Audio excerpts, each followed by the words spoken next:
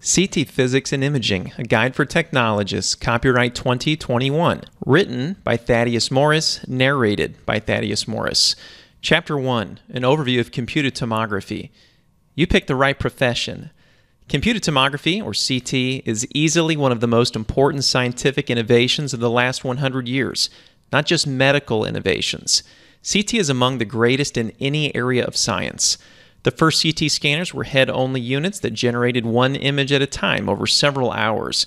Today, some CT scanners collect over 300 slices of image data in less than 1 second. CT has become the backbone of imaging for acute stroke, trauma, cancer, and numerous other clinical considerations.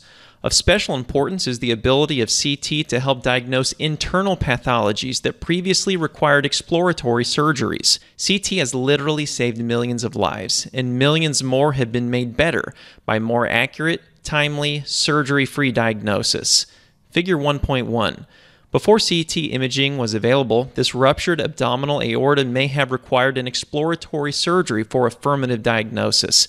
The same was often true of other internal injuries like spleen fractures and appendicitis. Unlike traditional radiographs that produce two-dimensional images acquired from a stationary X-ray source, CT scanners create a three-dimensional volume of image data acquired from hundreds of positions around the patient. This means more radiation dose to the patients, of course, but it also means significantly more information is available to make a well-informed diagnosis. Figure 1.2.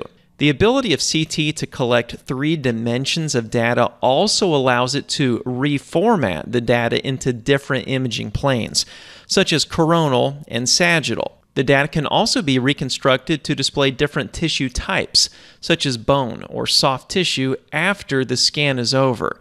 Not surprisingly, CT has created quite a niche in the world of diagnostic imaging. With the addition of contrast-enhanced imaging and the ability of the scanner to reform image data into multiple planes, CT scanning has become an important diagnostic tool across nearly all disciplines of modern medicine. Figure 1.3. These images show how CT imaging can be greatly enhanced by the use of iodinated IV contrast. 2 large liver masses are poorly visualized without IV contrast. The masses and the other abdominal structures are more clearly defined with contrast. Imaging principles in CT. Some principles of CT imaging are actually very similar to general radiography, especially the idea of differential attenuation.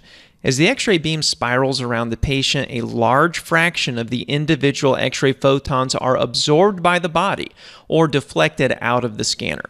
The remaining X-ray photons pass through the body and help to create the digital profile of the patient's internal anatomy. The CT scanner detects and displays different tissues based on their linear attenuation coefficient, or LAC, which is the number representing the fraction of radiation attenuated that's absorbed or scattered by a material per centimeter. The scanner calculates the linear attenuation coefficient for all tissues within the scan field and converts these values to CT numbers, or Hounsfield units. Highly attenuating materials such as bone and metal absorb a large fraction of the X-ray beam, have a large CT number, and usually appear brighter on the image.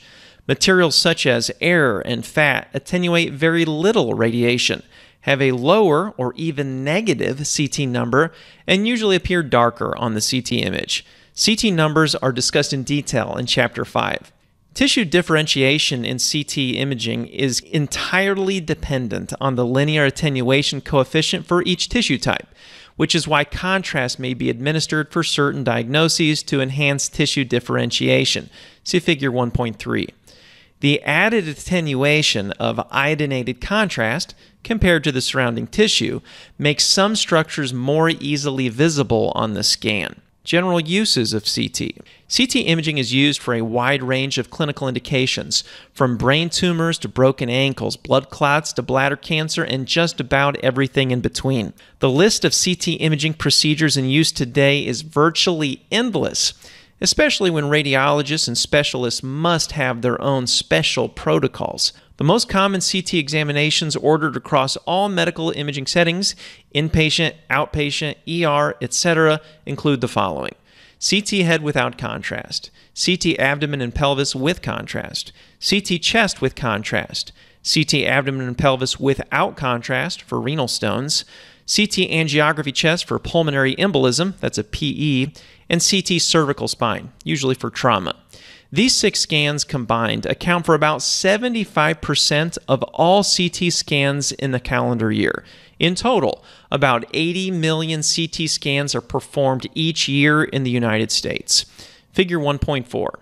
CT head without contrast is the most common scan, and for good reason. Many brain pathologies, such as these hemorrhages, are quickly and easily identified with CT imaging. When windowed correctly, new bleeding in the brain appears bright white.